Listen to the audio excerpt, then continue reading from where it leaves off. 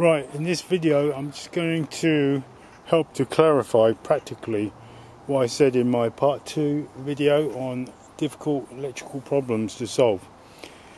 So this is more of a practical way of demonstrating what I meant. Okay, so we have our battery exposed with the positive terminal just there on the Honda Civic. There's the terminal. Green lights on. It's a decent battery. Negative terminals there.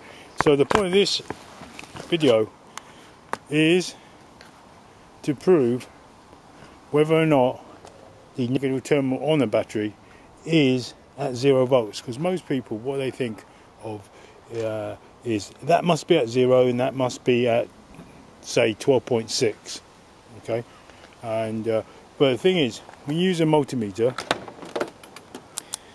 set it at 20 volts, what it actually finds is it finds the potential difference, so the electrical potential difference between that terminal and that terminal. That's all it does.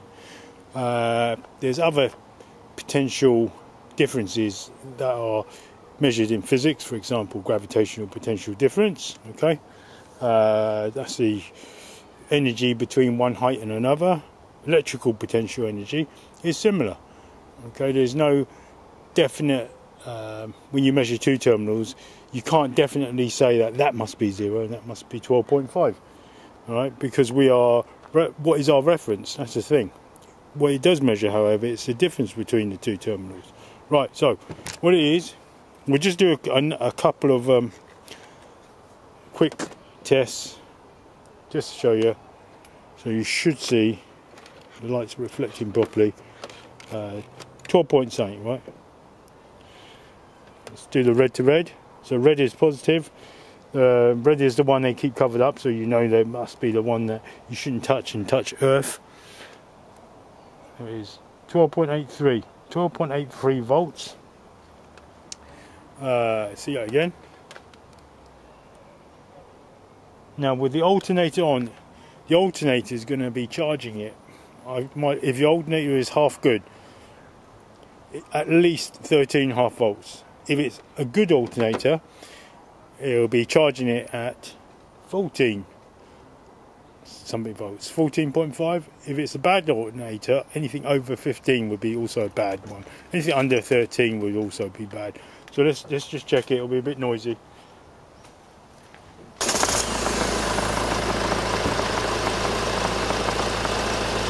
So there's no moving parts under there. That's why I wouldn't leave that on the other side with moving parts. So look at this again. 14.05. So that's the voltage. So really, I would say that alternator on the Honda is kind of on its way out, if you ask me. Because I would expect it something like 14.6. But plenty of life left in it, but still you could say it's on its way out. 14.6 is what I expect. Anything under 13 you better change the alternator. It's on 14.2, it's losing its potency. I've had alternators do the reverse and charge it too much as well and burn out the battery. So 14.2, okay. Only just powered down the car. Now, what was it? It was at 12.83, wasn't it? Right. So now, because it's been charging, you'll expect it to be elevated, maybe 13, over 13 now. Yeah, 13.3. And it's just the chemicals in it being hyper charged for a little bit. But it will settle. Give it an hour or so, it'll be back down to 12.83. Okay? That's the way batteries work. Right, so the main question, we're going to answer the main question now. What is the potential difference between let's close that so we can't have any accidents. What's the potential difference between that negative terminal battery and the best ground that I can get? The best ground that I can get, now don't do this at home kids, like I said before, is the earth terminal. If you're in the USA, you won't have this. Don't do this at all.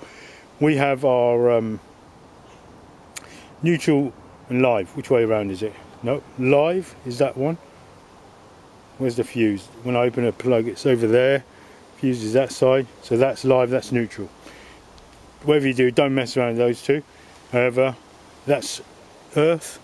So when I mentioned earth before in my previous video, and I said, look, lightning rods, if you've got lightning rods where you live and it's embedded in the ground, that would be earth, that would be true earth. This probably isn't true earth because this is connected to the factory somewhere, this earth, okay? But the true earth would be, say, lightning rod bedded in the ground, or maybe the pipes in your home. Sometimes the earth is connected to the pipes in your home, the water pipes, especially if, of course, they're copper, not plastic, of course. That will give you a true earth. However, even saying that, this is why electricity is a complicated subject to go in there. I'd rather not sometimes. However, since I started, I'll finish. So let's say, given 2 days, a day just before a thunderstorm would give you a more of a negative earth. It'd be, so what I mean by that, it'd be fewer electrons running around in the ground, basically, right? The day after a thunderstorm with electric strikes, of course, you will, all the electrons that are up in the sky will be blasted down into the ground, and you'll have more of a, that's why you normally feel better after a lightning storm, because the electrons have come back, okay? So it will actually be more of a, what you call a true, I would say, earth after a lightning storm, because the electrons have come back, there is no positive charge on the earth. However, that's the best one I got at the moment, that earth there. I'm not just going to stick this straight in, taking the trouble to take apart the plug, the earthing bit. So that's absolutely safe to do.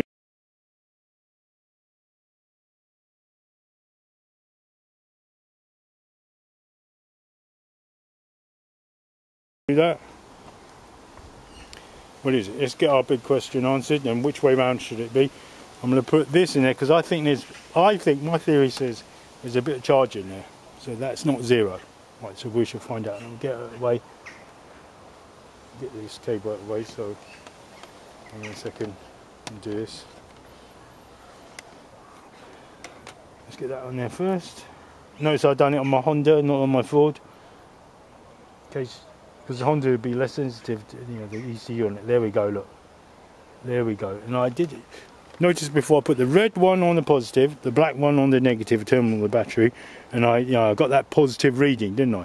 It was a positive 12.83, remember? Right, so now, as I suggested, the battery terminal there on the negative, so I'm thinking there's a bit of charge from there, and it's going through my multimeter, and it's going back down to true-ish earth. Okay, let's do that again.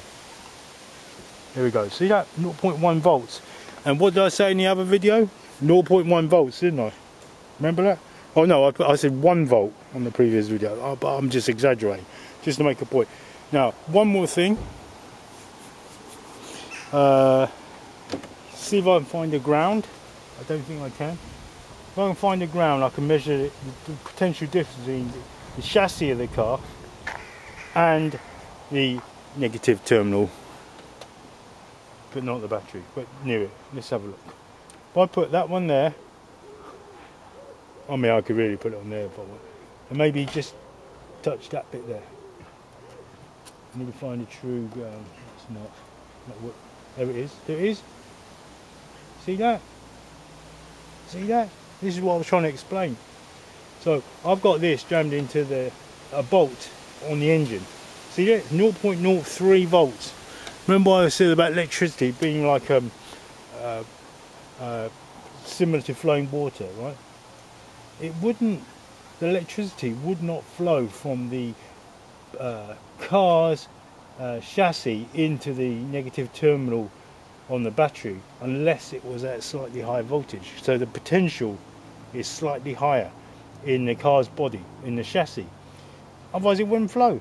Just like water wouldn't flow from, it would just stay in the stagnant pool if it wasn't a difference in gravitational potential energy. Here we've got a difference in electrical potential energy in between even the chassis of the car and this close to, well, a very close point to the negative terminal on this battery. See that? It's a bit gone now. No, it's still there. 0.02. And likewise, you know, between, that's how electricity flows, right? From high potential to a low potential. This is what I meant also in my previous video, and I'll put a link to it. Alright, hope that explains it a little bit better. So there is a, and in that video I said, look, the body of the car is 2 volts. I'm exaggerating. It's 0.02. Okay. Okay, just to make a point. And I said, oh, the battery is 1 volt, and I'm exaggerating. It was, in this case, I think, was it 0.1 volts? So there's a difference between voltage between the chassis of the car to there. There's a higher voltage in the body of the car, a lower voltage on the negative terminal battery, and also likewise there's a, like I said, I proved there is a, this is not 0 if I measure it to there, and I bet if I was to measure that to a lightning rod stuck in the ground, this negative earthing point will have some charge in it compared to the lightning rod in the ground, and if the lightning strikes, it will change, or if it just before electrical storm, that would change as well. That's what I'm trying to explain. This, and the whole point of my part 1, part 2 videos is to say electrical problems can be caused by all sorts of things, like somewhere where it shouldn't be at, if you've got a blown light bulb, there's a high voltage at that blown light bulb point because it didn't pass that way. You didn't drop a voltage, you didn't drop some voltage, and it's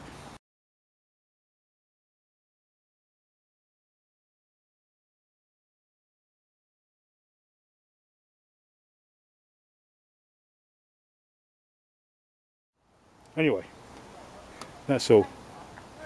Thanks for watching. Hope that explains some of it.